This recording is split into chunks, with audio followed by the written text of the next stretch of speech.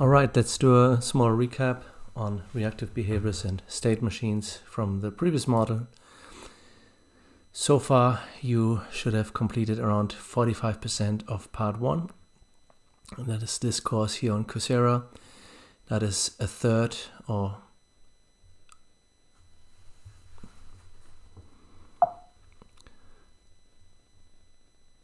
this is a brief video on the content of Module 4. We will start with a recap on Module 3 and some administrative things.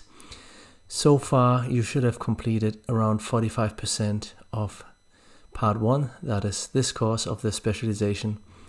Some of you are already ahead at this point and others haven't really started in submitting the assignments. You are still totally fine, but doing this later will get much harder and content will get more challenging starting today. So if you haven't started yet, I implore you, go ahead and do the assignments in depth and get into the habit of regularly chipping away on the content. When we talked about reactive behaviors, I explained to you how very basic behaviors work by tying the actuation directly to sensing. And this is still relevant for today's most successful robots like the Roomba that uses such behaviors to find its charging station and dock. We also talked about formal definition for state machines, and when you do the write-up in the peer review for reactive behaviors, you were asked to draw out a state machine that follows this definition. The idea is to have states that very clearly delineate the behaviors that the robot implements and events which are indicating to the robot that it should switch its state. Some of you have already jumped the gun, if you want, and provided extended finite state machines. In this case, people added variables to augment the state and thereby get away with lesser states that need to be drawn. This is technically correct, but it's not what is asked, and I think it's important for you to understand what extended finite state machines are. You will usually need them when you cannot enumerate all states on paper. For example, if you want to have a robot that does n U-turns before stopping, you would need to draw states up to n turns. So the first turn, then you drive, then you hit the next obstacle and so on until you have the nth turn. And here the variable of the number of turns is implicitly encoded in the number of states that you draw. Now, what you can also do is you can introduce a counter which counts the number of states, but you have to understand that updating this counter is a side action that doesn't happen in the state, but happens right when you decide that the state transition happens. In extended finite state machine syntax, this is known as a guard condition, which is the event that you already know, that is followed by an action. And usually you put a slash there, you put the guard condition first, and then you put the action. So, for example, in this case, we have no guard condition in the beginning. We directly jump into the drive state, but we do have an action which sets the counter to 0. Also, after every turn, we have an event which we call here has turned, but then we have an action that increments the counter. Now we get away with just 3 states when we are driving and there's an obstacle and the counter is n, then we stop. Otherwise, if the counter is smaller than n, we do the U-turn. So again, you can use this, but this is not what has been asked in the first peer review.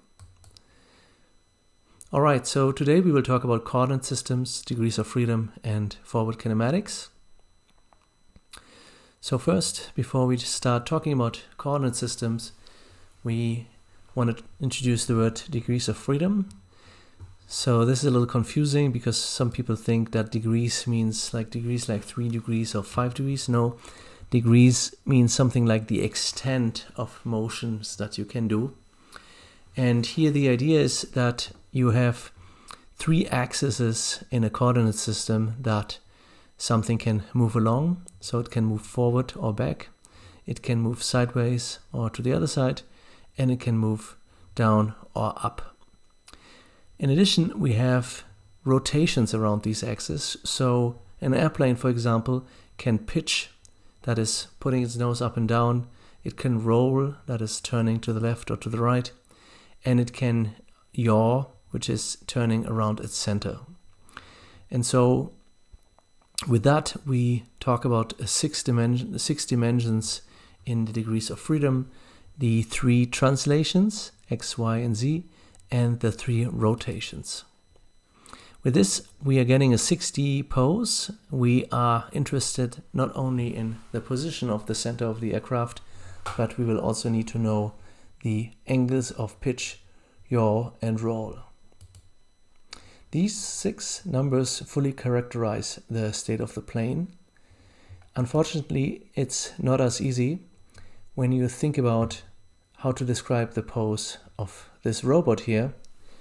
We can easily provide you with a vector that tells us where the robot is in space. So there are 3 numbers here, X, Y, and Z. But you will find quickly that providing 3 numbers really requires not only providing the numbers, but also the order of rotation. So for example, I could say I have to rotate by 120 degrees around the x-axis. Then I have to rotate by 20 degrees around the z-axis. And then I have to rotate around the y-axis. Not only does this require additional information, which is the order, but it also turns out that this doesn't always work. So the only way to really determine the pose, the complete pose of an object in space, is by providing an entire coordinate system. With this coordinate system that is rooted at the center of the object, I can fully determine the orientation of the object in space. When we talk about coordinate system, one thing that is important is the right-hand rule, or actually there are 2 right-hand rules. If you want to remember whether the y-coordinate axis goes this way or that way, take your right hand and align the thumb with your x-axis. And I actually recommend you to do that right now while you're listening to this. You use your pointing finger and point it along the y-axis, and then you use the middle finger to align it with the z-axis. And so there's no way of doing this the wrong way. Once you indicate which way y goes, you know where z has to go. In order to understand how the direction of rotation works, take your right hand again and clasp your hand, and now orient the thumb with the direction of one of the axes and look at the direction your fingers point, and this is the direction that the positive orientation is going.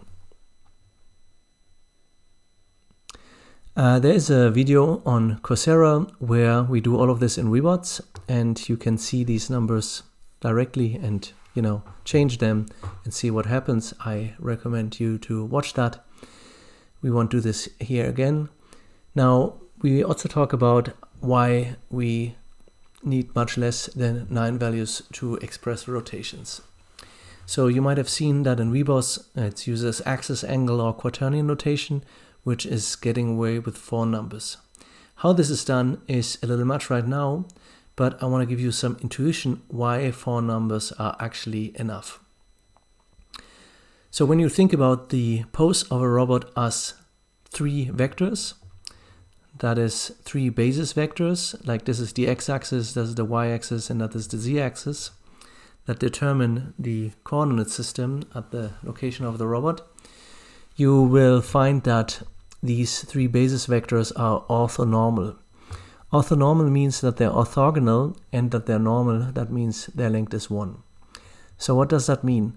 Orthogonal means that once you know 2 of these vectors, you can compute the third one, because it must be orthogonal to the other 2. It's like the right-hand rule.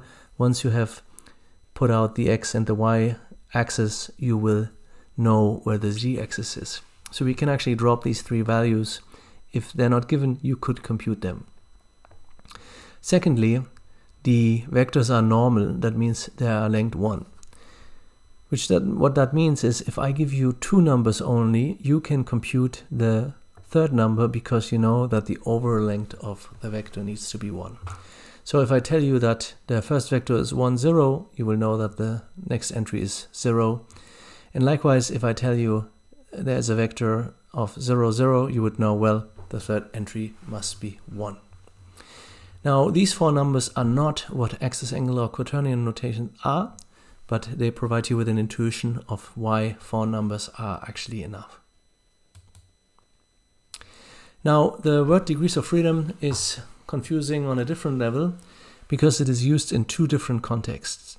The first one is the degrees of freedom of the object in Cartesian space.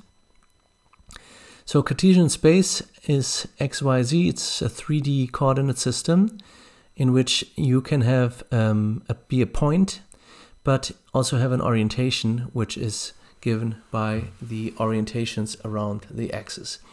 You can see that with the airplane. When you have it in the air, the information of where the center is not enough. I need to know the pitch axis, yaw axis, and roll axis rotations.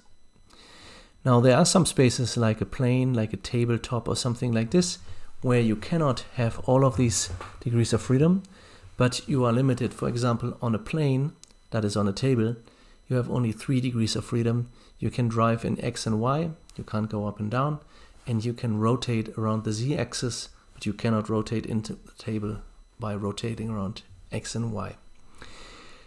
There's a different context for the word degrees of freedom, which we refer to the degrees of freedom in the actuator space. So the plane might be only fully defined in 6 degrees of freedom, but it has only 3 degrees of freedom in actuator space. It has a thruster with which it can drive forward, or fly forward is the better word. And then it has pedals and sticks that allow it to roll around the x-axis and pitch around the y-axis. So these 3 degrees of freedom are all it can do. So we would say the airplane has 3 degrees of freedom. In another example, we have the human arm, which has 6 degrees of freedom in Cartesian space. And here we look at the wrist because that is where the tool is attached. In the human case, it's of course a hand. But this is where we're interested in the degrees of freedom. We don't want to know the degrees of freedom of the shoulder or the elbow. We want to know the degrees of freedom of the tool that we can attach to the wrist. And in this case, the arm can move in 6 DOF as other objects. But when we look at the degrees of freedom in actuator space, we will find that it actually has 7 degrees of freedom. So it can flex the shoulder or abduct the shoulder. There's a rotation degree of freedom. Here you can flex your elbow, you can rotate the forearm, and then you have 2 degrees of freedom in the wrist. So you can go up and down or left and right. So note you can't rotate the wrist. This happens here in the forearm. And as always, we don't count both directions, but 1 degree of freedom is given by either directions. So in this case, we count 1, 2, 3, 4, 5, 6, 7, and you can easily verify this. Well, why do you want to do that if you only can reach 6 degrees of freedom? Well, it adds redundancy. So with that configuration, I have the opportunity to reach a certain pose with more than 1 orientation. Now, if you have 6 degrees of freedom, I think you have up to 16 possible ways of reaching a certain pose. That is the maximum. With 7 degrees of freedom, it's even more, if not infinite. Think about the wrist holding still and then move your elbow up and down, and you will find that there's an infinite number of poses that you can, or infinite number of ways that you can achieve a certain pose. Now, when you look at the I.4 or another robot that drives on the ground like the Roomba, it has only 3 degrees of freedom in Cartesian space. It cannot move up and down, so it only has the x and y degrees of freedom translation, and it can rotate around the z-axis. So total, this gets it to 3 degrees of freedom in Cartesian space. Now, if you look at the actuator space, you will find that it has only 2 motors, and with those, it can achieve forward motion and rotation around the z-axis. It cannot move sideways, it can only rotate and move back and forth. So it has 2 degrees of freedom in actuator space. This also introduces us to the idea of wheels and how they affect the degrees of freedom. The most common wheel is the so-called standard wheel, which can turn and thereby move left and right in this image, but it can also turn or pivot on a point. And you can easily see that in robots when you set one wheel to 0 speed and the other to some speed, then you will see how the robot pivots around a single point, which is the contact point of its standard wheel. When you look at an office chair, this is called a caster wheel, which can turn like the standard wheel. It can pivot on the ground, but it can also pivot on the top where it's mounted. So this has 3 degrees of freedom, and it doesn't provide any constraints to the robot. So when you mount a caster wheel, it just provides support for the robot but doesn't constrain it. When you mount a standard wheel, you know that you cannot move sideways of that standard wheel. So if you mount 2 standard wheels orthogonally to each other, the robot cannot move forward or backward, and it can only rotate around the pivot point of one of the standard wheels. There's another wheel which is called the so-called Swedish wheel, and you can explore that in Robots 2. It has rollers that are diagonally mounted and which allow the robot to not only pivot around the center axis, but essentially drive sideways. Finally, there's the spherical wheel, which is like the caster wheel, but those also exist in an actuated fashion.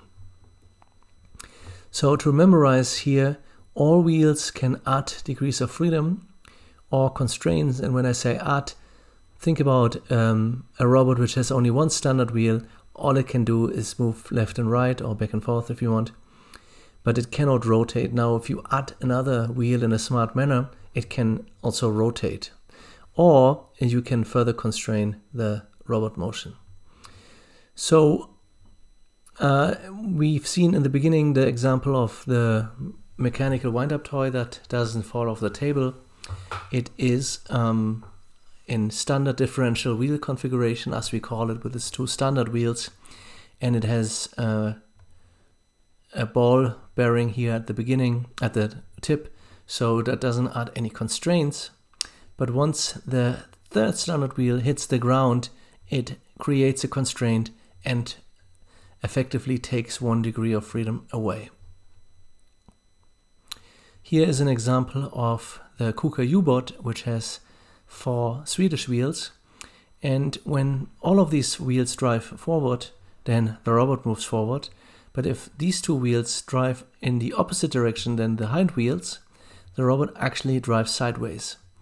The reason for this is because it wants to drive diagonally, but then it cannot, and the 2 diagonal motions cancel each other out, and it drives to the left.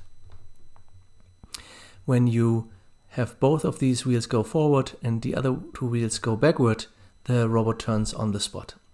So this robot can reach 3 degrees of freedom on the plane and move omnidirectionally. When you look at manipulators, things are a little bit easier because every motor usually adds a degree of freedom. So to the left here you see a very simple lever which has 1 degree of freedom. There's a motor here.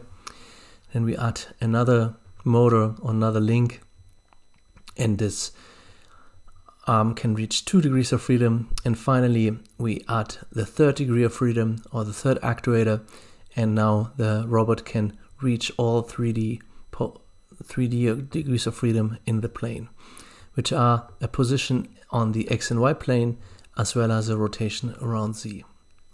Now we can also add more degrees of freedom here, which doesn't help us to reach more degrees of freedom. We are still limited to 3 degrees of freedom because we are stuck to the plane, but we will get a lot more opportunities to reach them in a redundant fashion.